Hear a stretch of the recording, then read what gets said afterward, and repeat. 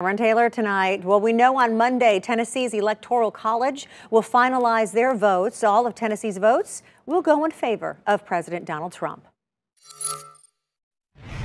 At 6:15 this morning, members of our MNPD SWAT team arrested Devontae Lewis Hill, age 21, for the murder of Nashville nurse Caitlyn Kaufman.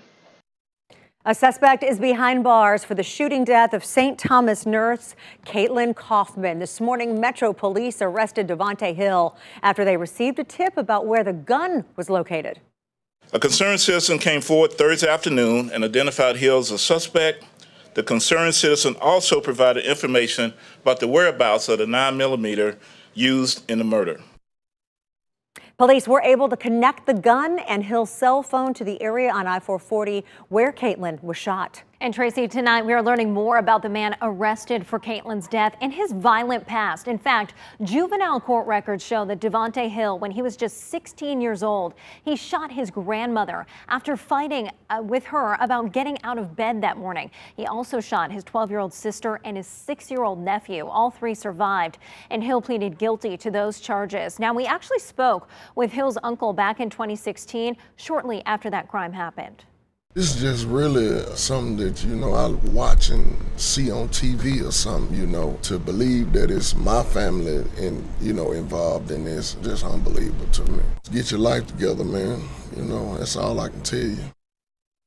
And Hill's criminal history does not stop there. In fact, we have a breakdown right here. So in 2017, he pled guilty to simple robbery when he robbed someone with a gun. And then just last year, he was charged with assaulting a coworker at a Nashville restaurant. Tracy? Brittany, here's a look at the timeline of events in this case. Caitlyn died December 3rd. That's last Thursday after 6 o'clock from a gunshot wound to the shoulder. Police say she died within seconds of being shot on 440 while driving to work. Now, a week after her death, police announced a reward for information leading to an arrest hit $65,000. That was up 50 grand in just one day, as we reported last night. And then an hour after that announcement, police received a tip about the gun used in Caitlyn's death. An hour later, police say they were able to locate the gun last night, and they arrested Devontae Hill just after 6 this morning.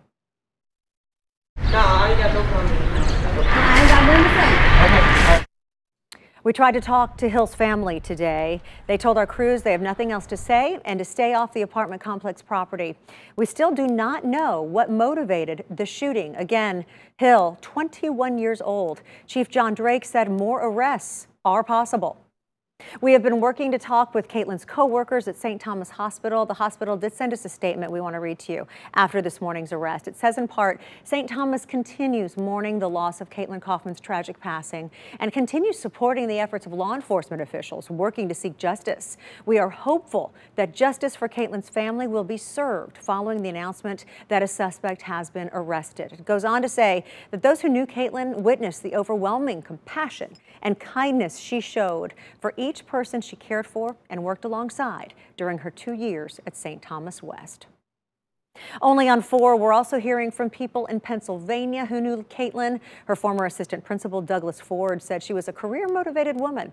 Many in her hometown of Butler still in shock today at the news of her death.